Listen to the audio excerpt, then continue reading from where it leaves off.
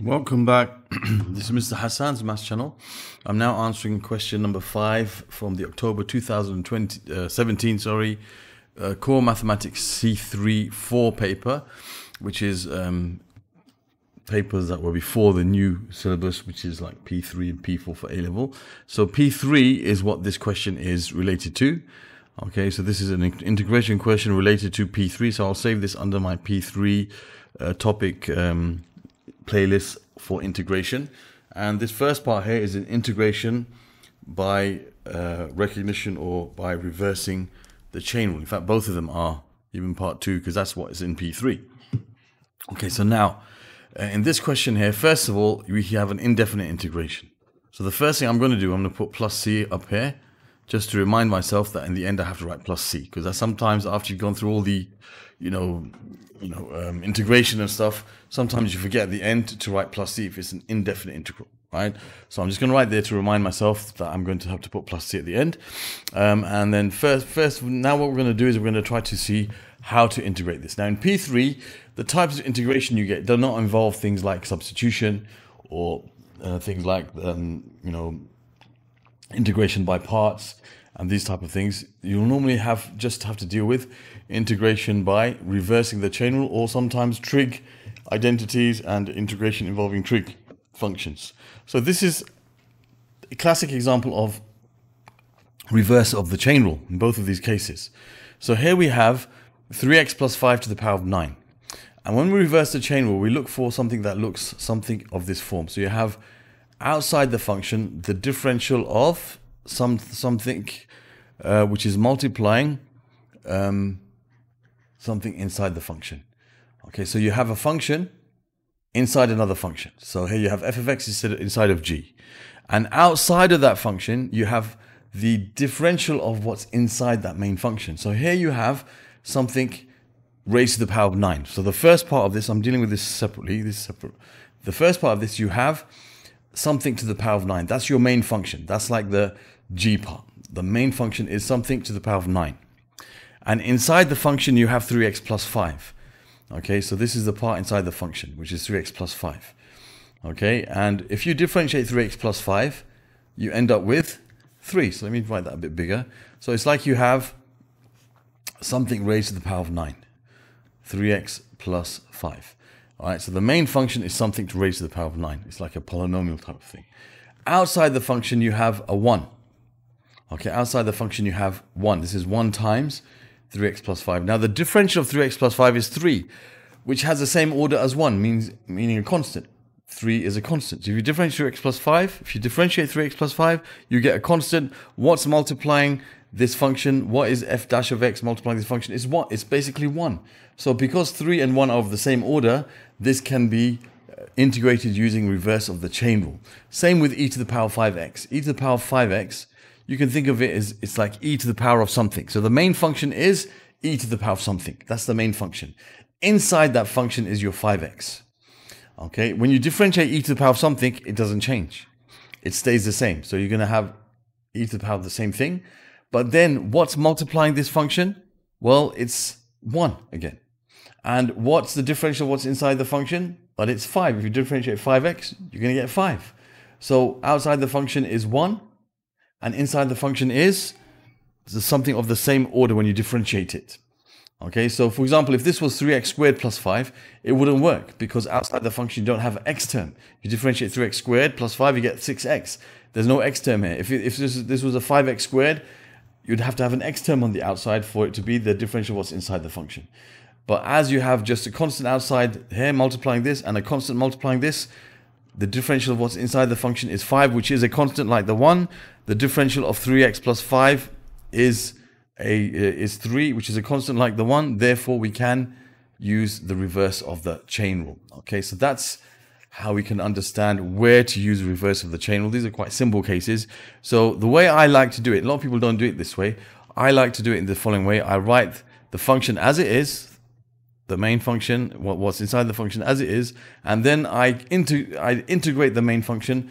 In this case, you integrate by adding 1 to the power and dividing by the new power. That's how a polynomial type of function integrates. Add 1 to the power and divide by the new power. But then we have to divide by the differential of what's inside the function. which is 3. Okay, so that's how that differentiates. Okay, so, sorry, I didn't add 1 to the power. What am I doing? You add 1 to the power, so that becomes 10. I don't know why I said I added 1 to the power, and I didn't. So you add 1 to the power, it becomes 10. You divide by the new power, which is 10, times the differential of what's inside the function, which is 3. So 3x plus 5 to the power of 10 over 10 times 3. And then for this one, how does this integrate? Well, you don't add 1 to the power. If you integrate e to the power of x, it becomes e to the power of x. It doesn't change at all. So not everything integrates by adding 1 to the power. It depends what type of function it is. If it's something like a polynomial type like this, raised to a power like this, okay, like it's the x term raised to a power, then you add 1 to the power divided by the new power. If it's something like sine x, becomes, you integrate sine x, you get minus cosine x. If it's cosine x, it becomes sine x. If it's e to the power of x, it stays as e to the power of x.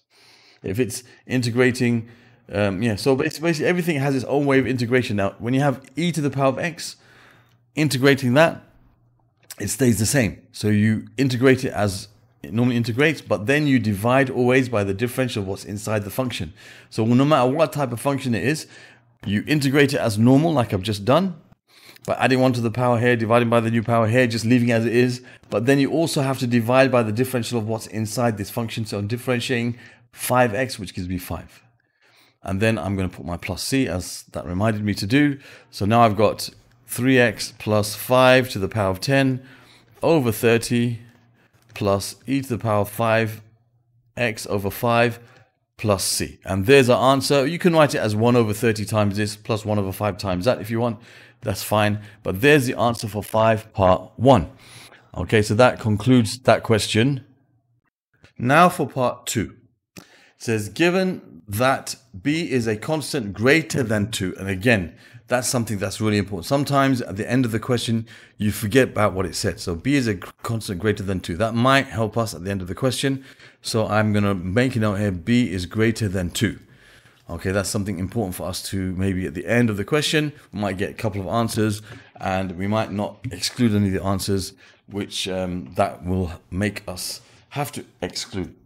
It says, you got, and the integral of x over x squared plus 5 with respect to x between the limits of b and 2 is equal to ln of the square root of x. Use integration to find the value of b.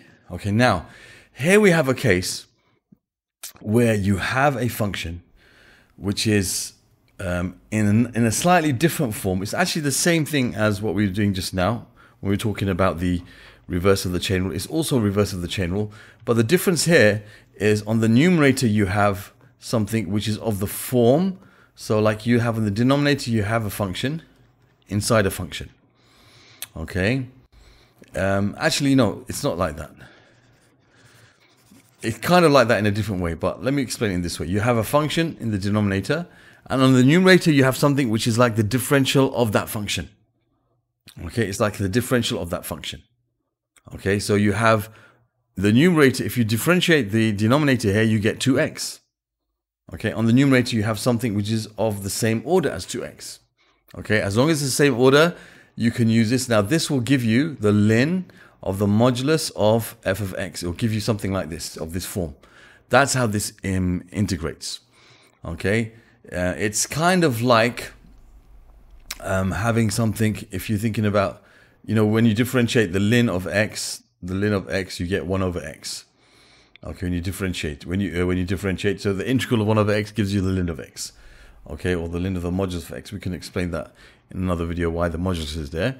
But so, you know, when you have something like of the form 1 over a function, so let's say 1 over a function, okay, and when it's multiplied by the differential of what's inside that function, okay, so that integrates to become ln of what's inside that function, okay, so that's how that works. So whenever you see something where the denominator is, the differential of the denominator is the same order as the numerator. So when you differentiate the denominator, you get 2x. The numerator is of that same order. Then you can use this ln to integrate it. Okay, so how would this work? Now we don't have to put plus c because we have a definite integral this time. But the way I like to set it out, many people don't do it like this, but I like to write it as it is. So I have x. So I keep the x there. And then I know that this is going to be ln of the modulus of x squared plus 5, okay, divided by the differential of what's inside the function, which is 2x, okay, and the limits are b and 2, and that's equal to the ln of root 6. We know that that's equal to the ln of root 6. Okay, so now the x cancels with the x. So whenever you have this type of reversing the chain rule, and you know, you have something where there's something like not a constant here, and when you differentiate that, you get the same with that. You'll see that you'll notice that they cancel out always, and then you can be sure that you've done the right thing. So now I have a half. I'm going to take out the constant from this bracket, which is perfectly fine. I have ln of the modulus of x squared plus 5, and then you have b and 2 equals the ln of the square root of 6. Okay, so now I can set this up. I can multiply both sides by 2, get rid of that. So I have, that will be ln of, and I want to put b in here. So let me first multiply by 2 and get everything nice and set up. So if I multiply by 2, in fact, what I'll do also here, just to get rid of this, I'll write this as, this is going to be ln of 6 to the power of a half, okay, which can be a half ln 6 eventually. Right, so in fact, I'll write it up here as ln of 6 to the power of a half, okay, which is going to be a half ln 6. That'll make me have less lines. Then I'm going to multiply both sides by 2 to get rid of this half. So I have the ln of the modulus of x squared plus 5, the limits of b and 2, and if I multiply both sides by 2, I'm going to get, this is going to be ln of 6. Okay, that will make life a bit easier. Now I'm going to put b into here, so I have ln of the modulus of b squared plus 5 minus the ln of the modulus of 2 squared plus 5 equals the ln of 6. I don't need the modulus sign because this is positive. Of course, if you square b, b is greater than 2 anyway, so this is definitely going to be positive. So I have the ln of b squared plus 5 minus the ln of 9 equals the ln of 6. So I can use the subtraction law here. I can combine these two because they're both of the same base, ln, which is log to the base e. So this will become b squared plus 5 over 9 equals the ln of 6. Of course, now if the ln of something is equal to the ln of something, those two somethings must be the same. All right, so b squared plus 5 over 9 must be the same as 6. Therefore, we can say b squared plus 5 equals 6 times 9, which is 54. So b squared is 54 minus 5, which is 49. So b is equal to the square root of 49, the plus or minus square root of 49, which is plus or minus 7. And we know that as, and that's why it's important to note that down, as b is greater than 2, and the question says find the value of b, doesn't say values, so we know there's only one answer.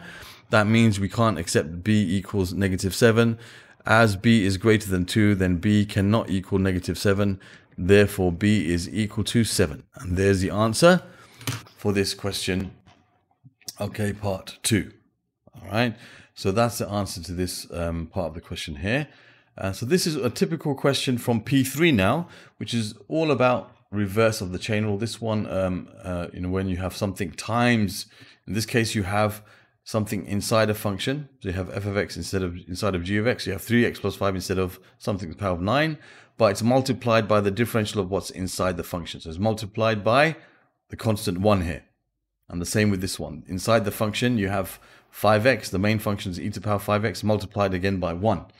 And so it's important for you to understand how to deal with that. So for example, if it was x times 3x plus 5 to the power of 9, that is not, you can't say that's the reverse of the chain rule, because when you differentiate this, you don't get x. Differentiate this, you get 3. But if this was 3x squared, you get 6x, which is the same order as x, and that would work. You'd be able to work with that in terms of integrating that. Okay, so you have to understand how to use the reverse of the chain rule. Okay, it's very important. Otherwise, you could do it by substitution, which works, but it's a lot of hassle. If you can recognize the reverse of the chain rule, that makes life way easier for you in these cases. All right, so there's the answers to this question. Other questions from this particular paper, October 2017, C34 from International A-Level, can be found in the playlist that will appear over here. Other questions from integration of P3 will be found in the playlist that will appear in this region over here. You can subscribe to my channel by clicking on this link, and you can find other videos which relate to you can find how to use my channel in an efficient manner. Okay, finding what you need quickly by watching the video that will appear. The link will appear over here that will show you how to use my channel properly, finding the index documents for it. Thank you for watching and see you soon.